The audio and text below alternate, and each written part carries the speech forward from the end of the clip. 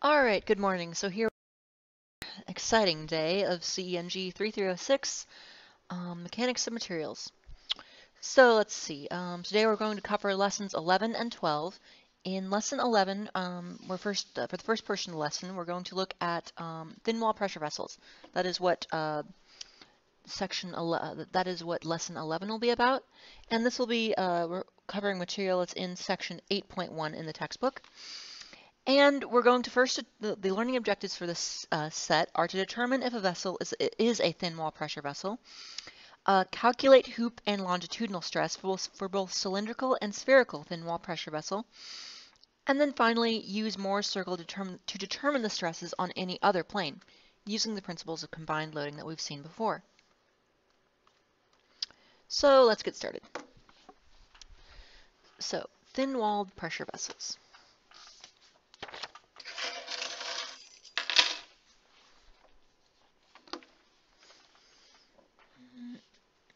So we'll need to define so we're going to define what a thin-walled pressure vessel is, and discuss the implications of that assumption.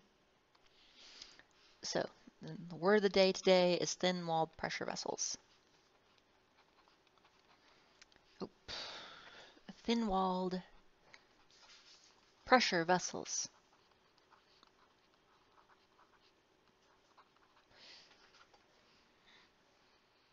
Well, the name kind of gives it away. It's a pressure vessel.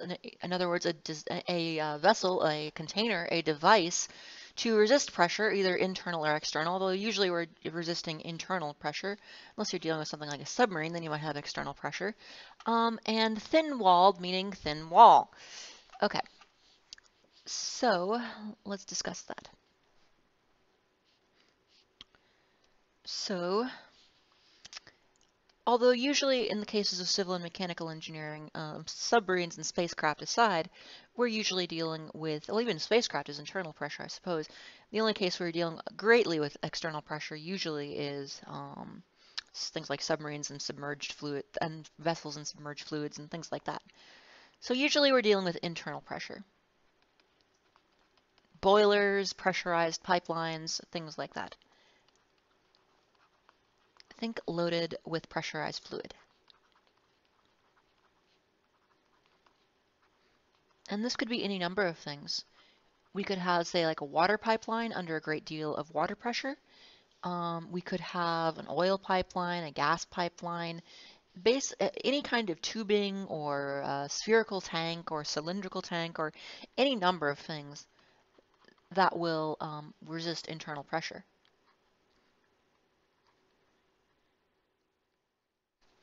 And this internal pressure that it must resist is actually the gauge pressure. It's the difference between the internal and the external pressure. So if there is, if your tank has an internal pressure of 1 atmosphere, and outside the tank there's a external pressure of 1 atmosphere, the walls of the tank themselves will not have to carry any stress. But anyway, usually you're dealing with pressures much greater than 1 atmosphere inside the tank. So let us first discuss what we mean by a thin-walled pressure vessel. So I'm going to draw another lovely 3D diagram. So let's consider we have a cross section of a pipe or some sort of cylindrical pressure vessel. Man, that is a terrible drawing. Oh well. That should come more toward here, and I get that. And there, perfect cylindrical pipe. Okay, so we have this kind of, first of all, consider a stress element on this here, and I'm going to call this A. Stress element A. And on the stress block, we have the following. We have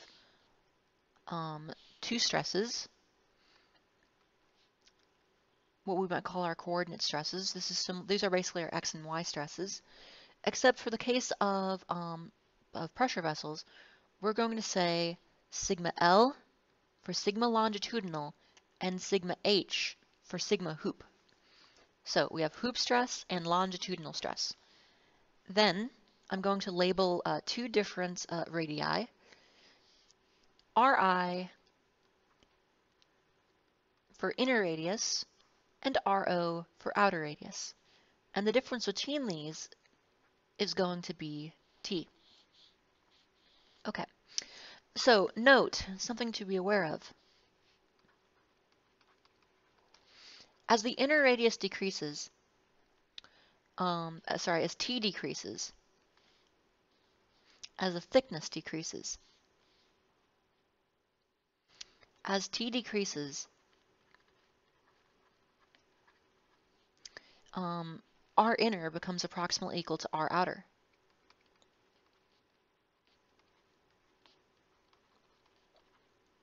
R inner is approximately equal to R outer. And what's critical about this is if you have a thick-walled pressure vessel, which we will look at another time, the stress, if you have say like this system, as is drawn, this is actually a thick-walled pressure vessel as I've drawn it here, but the stresses on the inner surface would be much different than the stresses on the outer surface, just because of the difference in material, basically the difference in radius, is very relevant. In other words, this radius is much less than this radius, but as the thickness decreases, R inner approximates R outer, the stresses become approximately the same. So as the thickness decreases relative to the radius, the inner radius, the stresses on the inside surface and the outside surface approximate each other to the point that we can treat them as identical. So you might ask, what exactly is okay? So you say a thin wall pressure vessel, but how do we actually define a thin wall pressure vessel? Is it the thickness is 1/100th of the radius? Is it 1,000th? How do we actually define this criteria? Well, as a good rule of thumb, what we're going to use for this class, criteria for thin wall pressure vessels. The criteria we're going to use is as follows. If R inner divided by the thickness is greater than or equal to 10, then it will be considered a thin wall pressure vessel.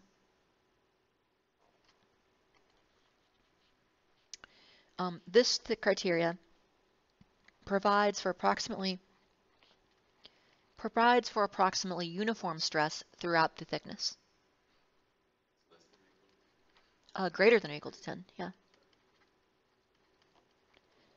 It provides for approximately equal stress throughout the thickness.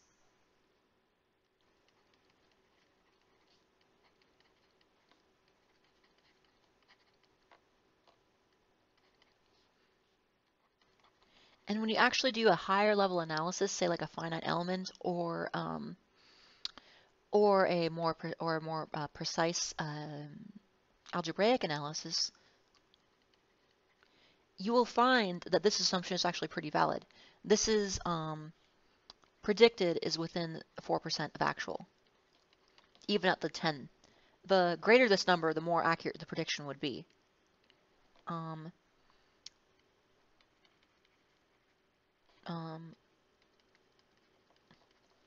Within 4% of actual.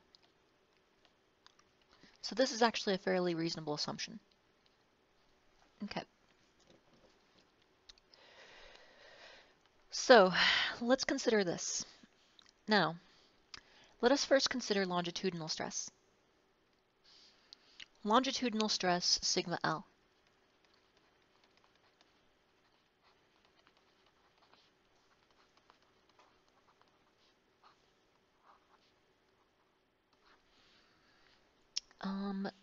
Although, however, I'm going to look at this for a cylindrical vessel first.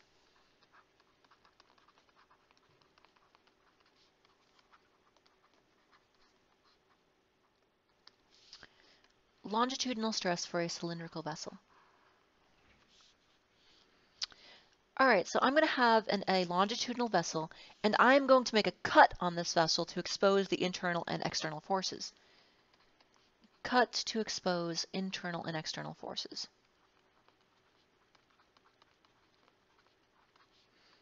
And external forces. And then I'm going to draw a free body diagram associated with that. So let's look at that. I'm going to first draw my circle. This will be my inner and my outer.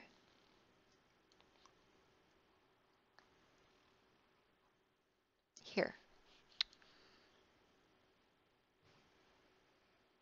And then this here. And this here. And this is cut. Like that there. This is just cut. This is just a cut line. Okay.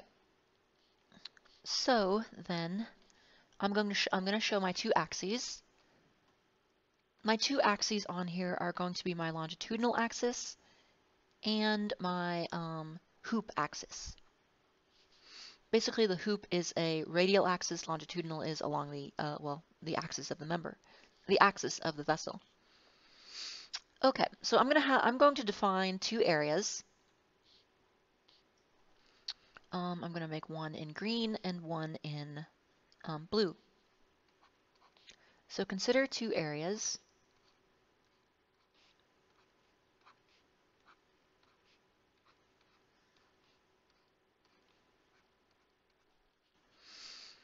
First, this one. Area 1 is the actual area of the material, the actual area of the metal or whatever this is made of. And this is going to be 2 pi RIT. Now, you might balk at this. You might say, hey, wait a minute, I know how to find the area of a ring. It's clearly pi r squared, for the outer one minus the inner one. So you might be saying, what are you trying to pull me on? What are you trying to pull on me here, Miss Larson? Clearly there's something very wrong with this. Well, remember, this is a thin-walled pressure vessel. This is critical. So in other words, the difference between these is between the outer and the inner radiuses is very small. So in other words, we can simply say, we can actually treat this as the circumference is just like a length. And we can basically say the area of this is very similar to a rectangle, where where the height of the rectangle is the thickness of the material, and the length of the rectangle is the circumference of the inner radius. So that assumption does actually work fairly well. When you have again, only when you have a thin-walled vessel or a thin-walled ring. So if you ever have a circle with a very thin ring or a hoop or something like that, you can actually calculate its area, its cross-sectional area, fairly accurately just by doing this method. Okay. Then I'm going to have another area, which is going to be the area of the inner region. Here. And this area, area 2, is simply going to be pi r internal squared. Then I'm going to have two stresses on here. I'm going to have two different stresses on here. Maybe I'll do one in red and one in orange. So first I'm going to have the stress in the metal itself. And this is going to be pulling, from our perspective, outward like this. This is the longitudinal stress in the metal. This is sigma L, etc. Then I'm going to have a different one, which is the pressure, the P, the actual pressure in the material. Sorry, not the actual pressure in the material, the pressure in the gas or the other fluid. In the gas, in the liquid, in the water, in the oil, in whatever it is.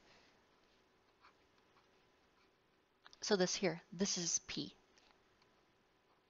P is going into the page, sigma L is coming out of the page. And P is a stress. Well, P is a pressure. It has the same units as stress, though.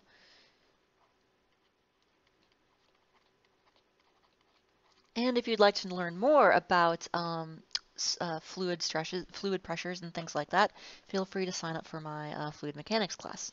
And I can teach you all about fluid pressures and all sorts of lovely things like that. Okay, then let's see. So now I'm going to do I'm going to do a sum of forces in the longitudinal direction. So sum of forces in the longitudinal direction is going to be equal to 0. Okay, so first thing I'm going to have is I'm going to write this out in colors, and then I'm going to write it out uh, and then I'm going to just stop doing that because it's going to be a little tedious. Sigma L times, I'm going to say, let's call that area 1,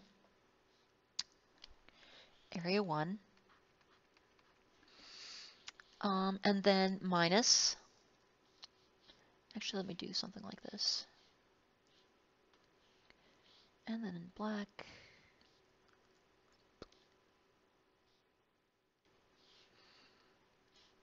equals minus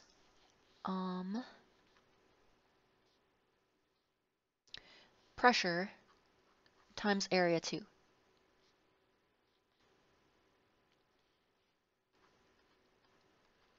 So if I do a sum of forces, I can simply say the total force in this outer ring is the stress times its area, and the total force generated by the gas is the pressure inside the vessel times the area, times area 2, this inner area. Now I'm going to get away from the colors, so that's going to be a bit tedious doing all that. But sigma L now is just remains sigma L, and that's ultimately what we're trying to find. Area 1 is 2 pi r internal times t minus p times pi r internal squared equals 0.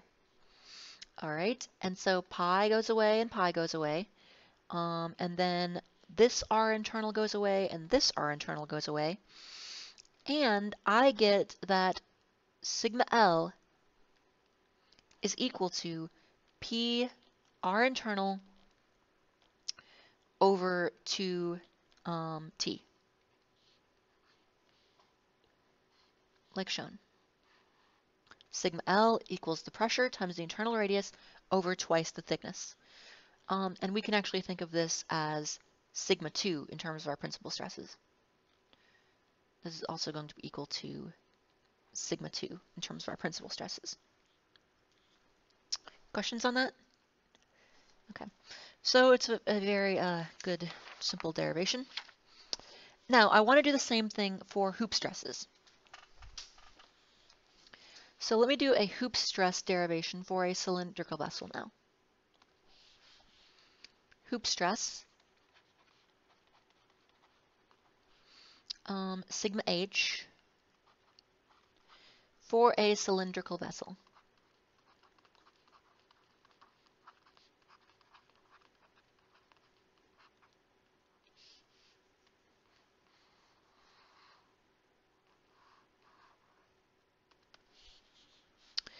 Okay, so let me draw another lovely, perfect, glorious three-dimensional diagram. And now, instead of cutting the pipe or the vessel or whatever this thing is, that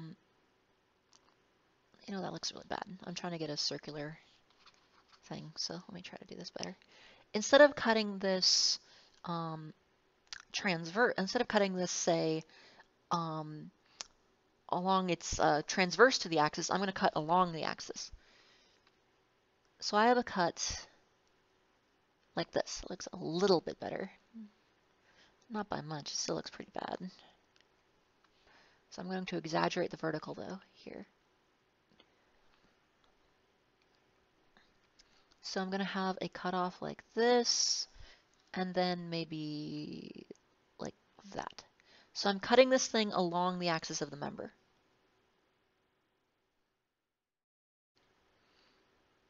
Like this, and I'm going to do the same kind of free body diagram.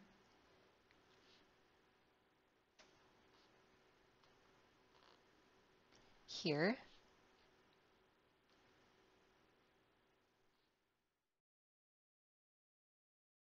Lovely 3D diagram.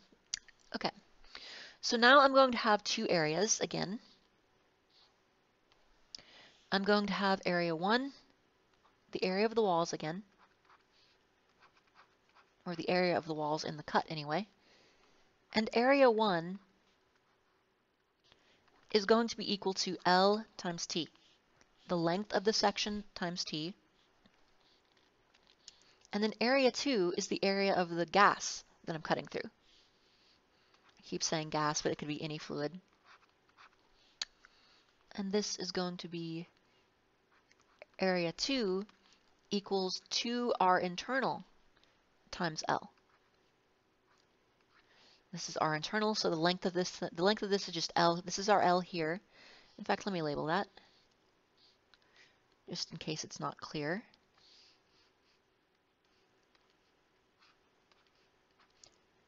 L and maybe R internal and T. Then I'm going to show the forces on here.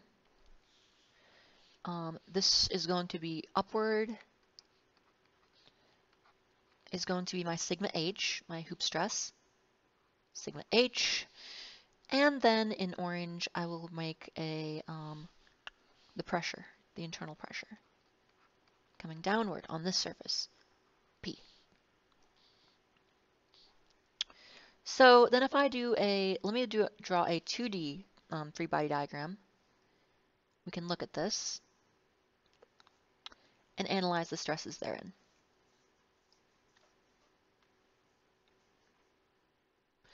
So let us look at each of these sections. Note, area 1 is the area of just one of the sides of the pipe.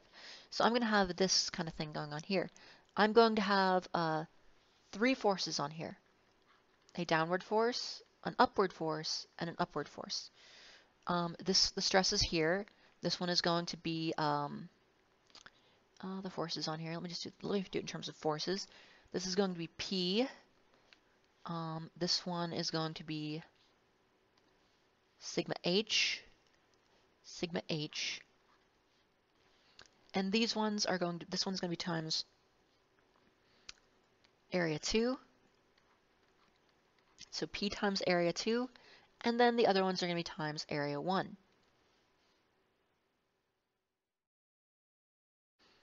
Area 1, area 1.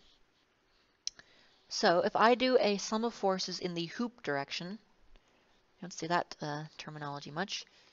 Sum of forces in the H direction. This is not actually a horizontal. It's a hoop. Sum of forces in the hoop direction. I'm going to have 2 sigma H times area 1, this one and this one, minus P times A2 will be equal to 0. And then let's see. I can simply say 2 sigma H. Area 1 is equal to L times T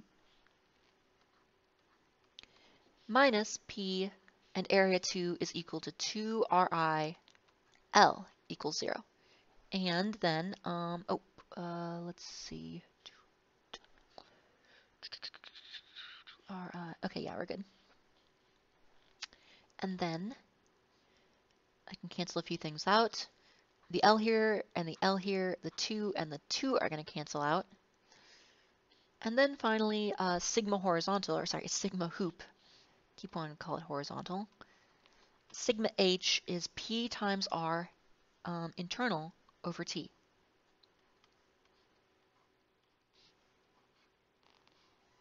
Although actually it probably wouldn't matter whether you use the internal or the external radius on these, because again, we're making the assumption that they're effectively the same. So we could actually just call this PR over T if we wanted to. And compare this to this stress here. So first of all, let me mention that this one is going to be our sigma 1 in terms of our principal stresses. But we could also realize that sigma horizontal is equal to 2 sigma L. So if just looking at the formula here, it's the same exact formula, except let's see, except that the hoops, sorry, did I say horizontal again? Sorry about that. It is the exact same formula for the hoop stress and the longitudinal stress, except that the hoop stress is twice the longitudinal stress. So from this, we can conclude that hoop stress is actually critical. Hoop stress is critical.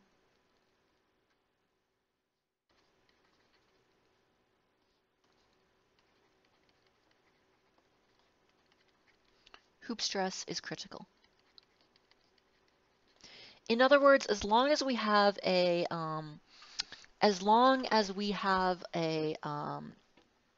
material the same material properties in all directions, the hoop stress, a pipe or cylindrical pressure vessel will always be failing in hoop stress before it fails in longitudinal stress. Okay, which is why if you've ever seen some pictures of failed pressure vessels, they tend to fail. If you ever seen pictures of, say, like a failed ammonia tank or something like that, they tend to fail with like big cracks right here. If this is if this is the axis here, you know, it's a curved end here, maybe a curved end here, they tend to fail with a big crack here because they're being pulled apart by the hoop stress. Now, we could probably contrive some scenarios. We could probably, if we dug hard enough, I'm sure we could find some example where it failed um, via longitudinal stress, but generally 9 times out of 10, if one of these is going to fail, it's going to fail via hoop stress, unless there's some very particular defect in the material, some very particular damage to the object, etc., etc. So let us consider the state of stress. We like to do that, so let's do that. State of stress.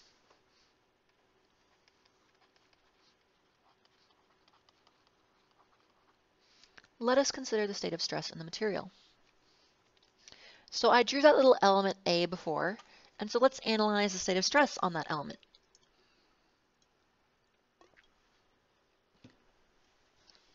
On element A.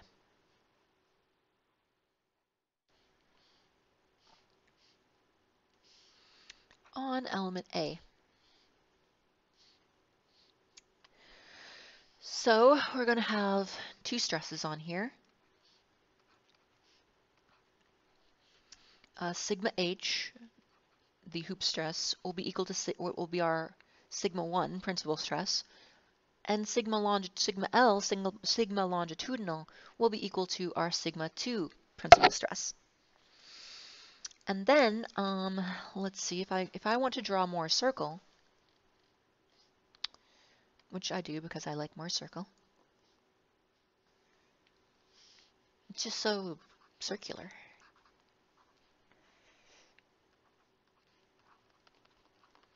And so now, and this has a particular name. Some people refer to it as simply the Mohr circle. Some people refer to it as Mohr's circle. I don't know. 6 one, half dozen the other, personal preference, etc., etc. Okay, so good old Mohr circle here. I am going to have something like this here. And so I'm going to have my sigma and my tau, and my tau. Oh, that's a T, not a tau. And my tau. And I'm going to look something. I'm going to get something like this here. So let's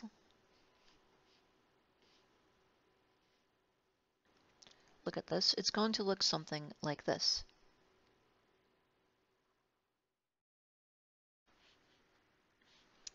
Where we have a tau max,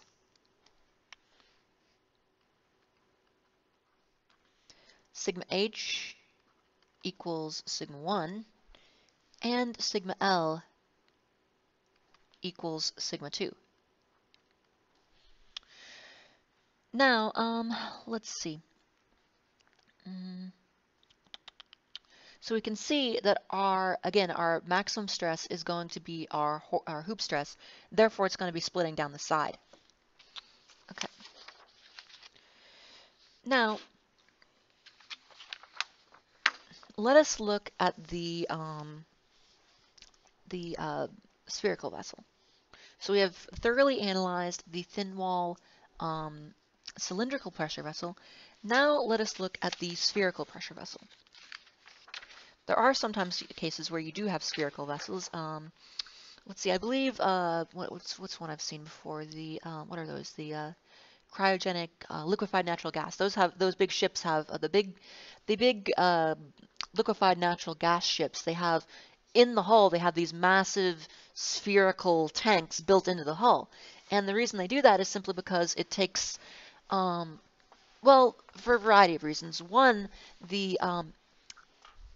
the great difficulties in keeping natural gas a liquid is obviously keeping it chilled, and the cooling requirements will inevitably be proportional to the surface area of your vessel.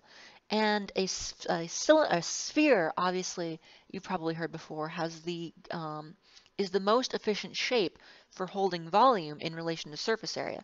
So if you use a spherical vessel, you'll have actually much less area for the same volume than if you were to use a cylindrical pressure vessel.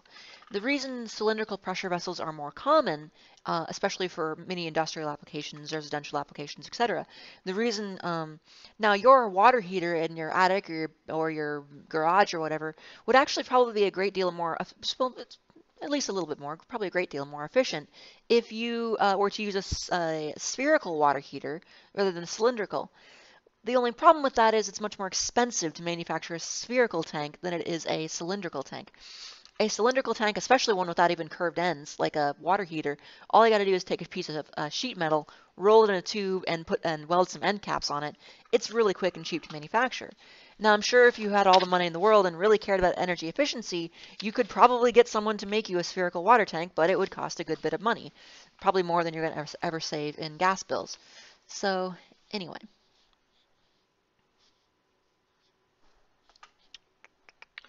So let us look at the spherical vessel.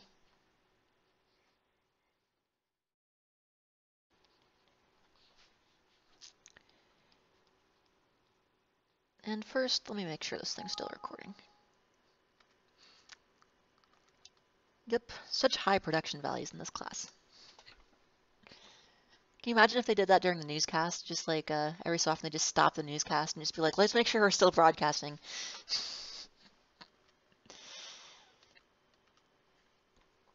Okay, so let us look at the spherical vessel.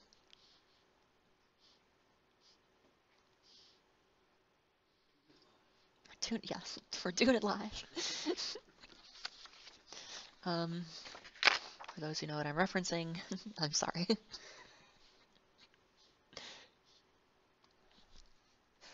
Okay, so what is special about the spherical pressure vessel is that there is no preferred direction. There is no longitudinal. There is no hoop. There's just stress. So we can still consider a hoop stress if we wish, but really there's nothing special about any particular axis. So I'm going to still do a cut just at any plane along the sphere. It'll all look exactly the same. So let's consider this. I'm going to have my A1 again. My A1, actually, sorry, this is my A2.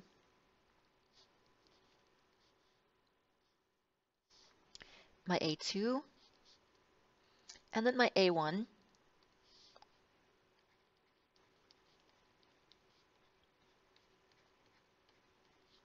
My A2. And the pressure and the pressures and stresses on this, again, are going to be very similar. On the outside, we're going to have what we're going to call sigma L along the metal itself, along the material itself. I suppose we could make a pressure vessel out of ceramic or something. I don't think that'd be a very good idea. Usually those have very poor tensile stresses, but I suppose if you wanted to create a ceramic pressure vessel just to prove a point, I guess you could. Don't know why you would, but I guess you could. So maybe you could, or I guess you could make one out of plastic, although I really wouldn't recommend that. That's going to get you in trouble.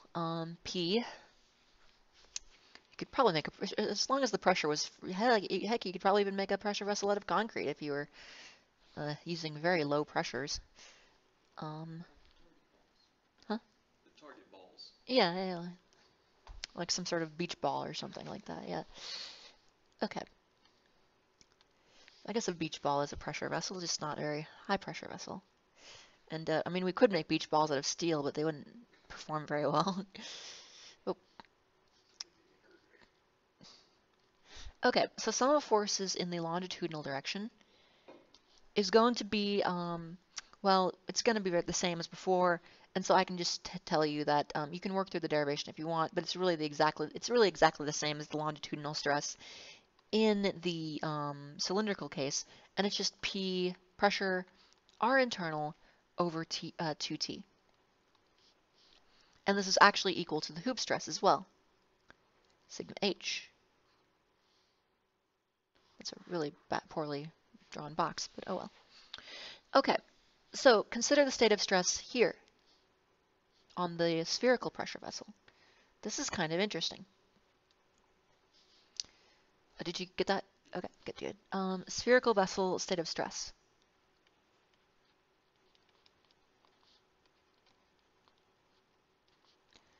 Spherical vessel state of stress.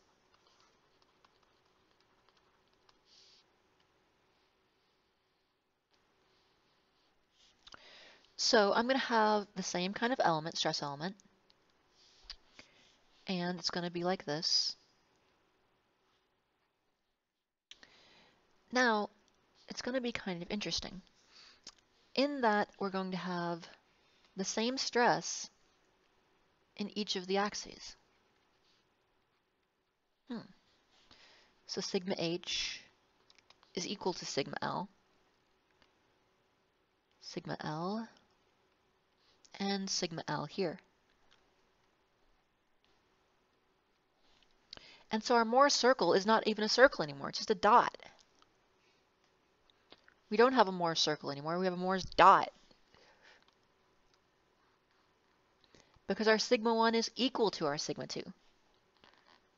Sigma and tau. So all we just have is a single sigma H or sigma L. It's just a single point. That's all the Morse circle is. So what this means is there is no tau. There is no shear stress. So you don't always have to have shear stress. There is no shear stress present at all in this system. No plane is in shear. So it will, if this thing will fail, there is no preferred failure plane. It can fail at any plane whatsoever.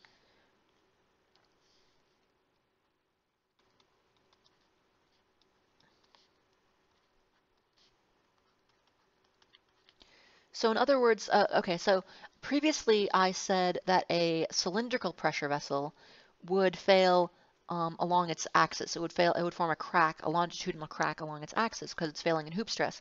But what about a cylindrical pressure, what about a spherical pressure vessel? If I have a big hollow sphere and I just keep pumping in gas until it fails, which way is it going to fail? Well, fundamentally, we can't predict it. With a cylinder, we can predict that it's going to be longitudinal, but now this does not mean that spherical pressure vessels can take an infinite amount of stress. They obviously cannot. You can't just keep pumping in gas as high as you want. No, what's going to happen is they're going to form a failure plane or a crack at any arbitrary, at some random, well, at least seemingly random, direction. Although it won't be random at all, what it will really be determined by is that we treat materials as homogeneous. We treat them as if they have, we treat them as isotropic. We say they have the same properties in all directions. But every real material, aside from some sort of science fiction ideal single crystal, monocrystal metal or something like that, every real material that we make has microscopic flaws in it, or even nanoscopic flaws, tiny little defects in the crystalline structure. And as you pressurize that thing, and even if there were no defects, there are going to be slight differences in the thickness at any given location. And so even if you could somehow make a perfect material with no flaws whatsoever, it would simply fail at the thinnest point, and it would fail along the thinnest axis, or something like that. a true we draw the when we do when we work through the equations of this class, we are assuming idealized objects, materials that have no defects, materials that have no preferred axes. That we're treating them as ideal materials. In reality, the real world doesn't work that way, obviously, and so it would simply fail based on the microstructure of the metal. Okay, but that's neither here nor there. We'll get back to our nice friendly world of isotropic materials and homogeneous materials with no defects, and everyone is happy forever. Okay, so let us consider example 1, a cylindrical pressure vessel. Actually, I'm just going to do one example for this. I think you can figure out the spherical. So I'm going to work through an example of a cylindrical pressure vessel. Example, or as some people somewhere may pronounce it, exemple, or exemple. I don't know, someone somewhere may pronounce it that way.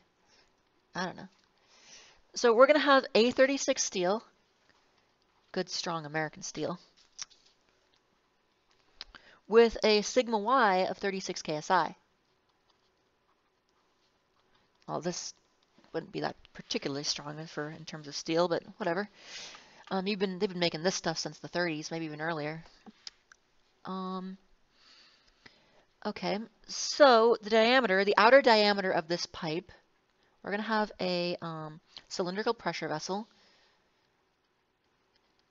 Cylindrical pressure vessel. And the outer diameter is going to be 6 feet or 72 inches. The thickness is going to be 2 inches. And the pressure inside is going to be 1200 psi. So all of this is given. And we want to find, given and find, the factor of safety against yielding, or also known as given and find, but you know, the factor of safety against yielding.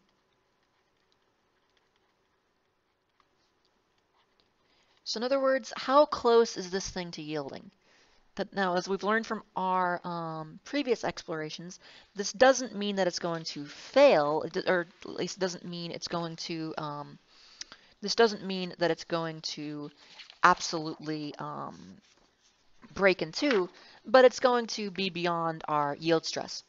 So anyway, but it can still be defined as failure, even if the object isn't just completely tearing itself to pieces. Okay. So I'm going to work through this solution assuming a cylindrical pressure vessel, and I think after that I actually will work through a solution based on a spherical pressure vessel. So solution, actual is less than or equal to allowable. That's what remember how I told you we were going to see this again and again and again? Well, here it is.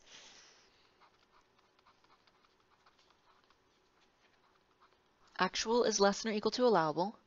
And so first we're going to check if this is a thin wall pressure vessel. We need to make sure we have the equations for thin wall pressure vessels, and we need to actually make sure our assumption is valid first, because as we've seen, the thin wall pressure vessel equations have certain assumptions based into them, and if we do not check this, we may actually be working with a thick wall pressure vessel, and if it were, we can't use this analysis. We'd have to use more advanced forms of analysis, which we haven't learned yet. Check if this is a thin wall pressure vessel. Okay.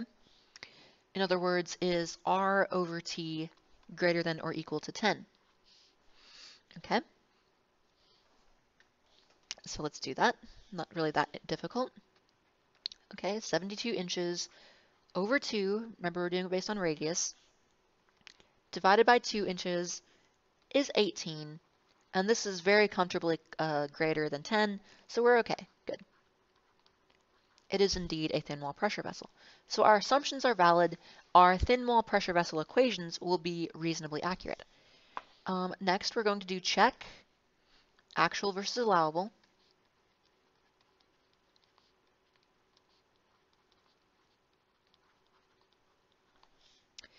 And I am going to use the hoop stress. I'm not even going to bother looking at the longitudinal stress because I already know, because of what I know about thin wall pressure vessels, that the maximum stress is going to occur on the hoop stress. So I'm not going to do more circle or anything like that. I'm simply going to say sigma max is equal to sigma h is equal to p r internal over t equals 1200 psi, 1200 pounds per square inch, times 72 inches over 2 minus 2 inches, because we want to work with the internal radius, divided by 2 inches. And all of this then is equal to 20,400 psi. And this is the actual stress. This is sigma actual. And then sigma allowable.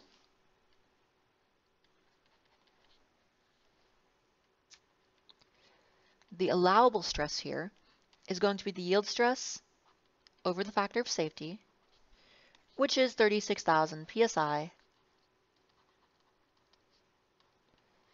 divided by the factor of safety. And so we set them equal to each other. Sigma actual is less than or equal to sigma allowable. And we get that we can find that 20,400 is less than or equal to 36,000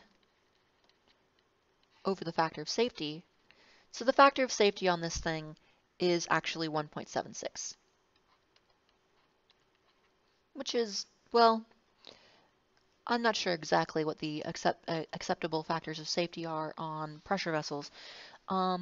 But I do know that when you're actually designing serious pressure vessels, that is not something done lightly. Usually you have to follow an entirely separate design code. There's an entirely separate, a very old code that goes back. It was one of the first codes that was actually created. It's the pressure vessels and steam boilers code.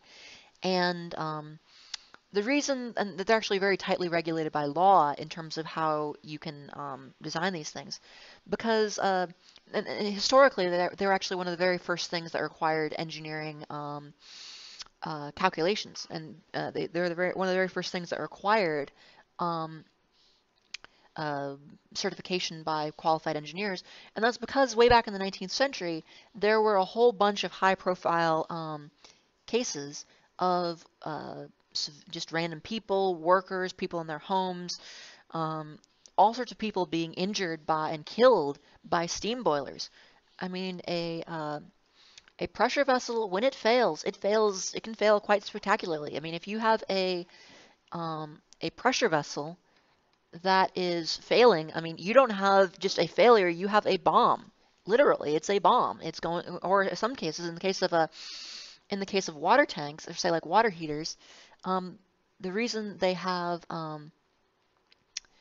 based on, I'm going to do the same thing based on spherical vessels here. The reason water tanks have actually multiple safety valves.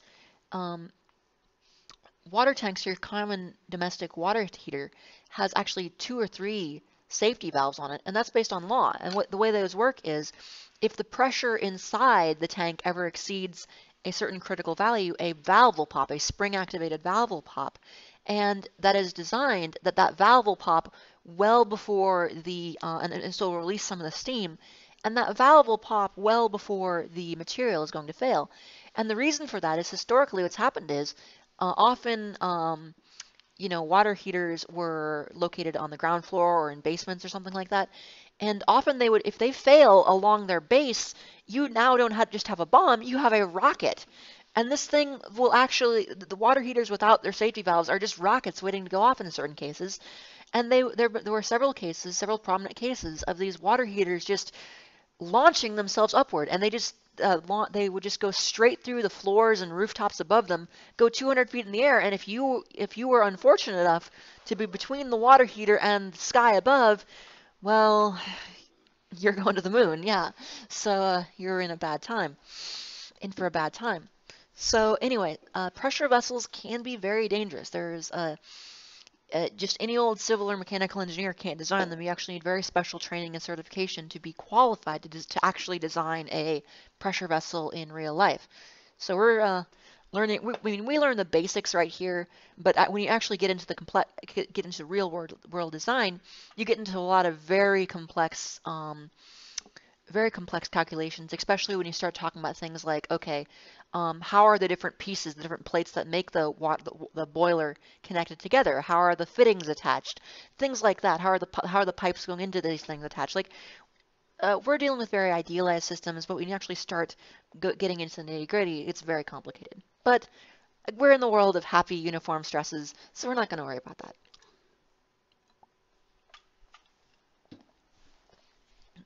We have uniform stresses, happy trees. Okay. So we're going to do the same kind of thing again. Our old friend actual is less than or equal to allowable is less than or equal to allowable. Sigma actual is going to be equal to the sigma max, which is just going to be, well, there is really no such thing as hoop or longitudinal. There's just stress here. P R internal over 2T, which is 1200 psi times 72 inches per inch minus 2 inches over 2 times 2 inches. And this comes to 10,200 psi.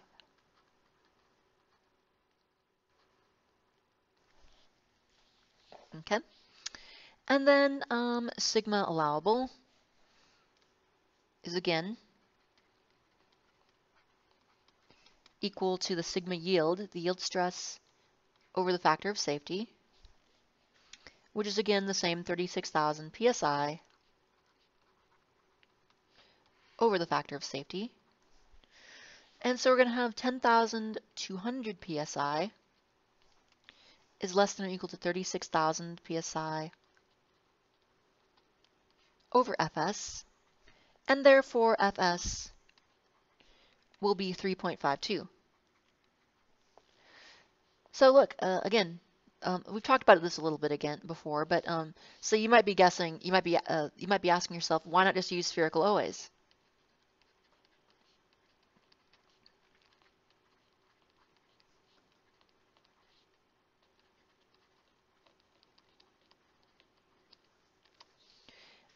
Because clearly, I mean, look at this.